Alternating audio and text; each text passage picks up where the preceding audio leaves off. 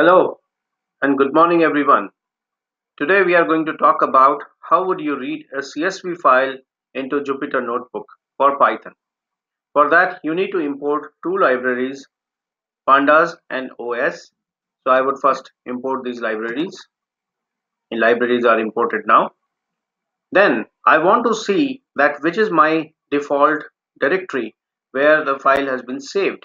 If I click pwd, then it shows this is my default directory. So all my files I can read freely in Jupyter Notebook from this directory. But unfortunately, my file is saved in another location.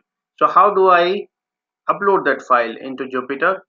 For that, if I just use this command, it will show me an error.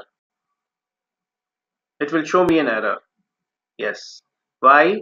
Because this string is not being read, and to read that string correctly I have to use R as a prefix on this command. So if I press run, now you can see it can read the data, and if, by using this variable.head command I can see the first 5 lines of all the columns. Now I can use a different version of this command, of this path. So for that, if I just change these from backward slash to forward slash, then I can actually read the file. Hopefully it will help you. Thank you very much and have a good day.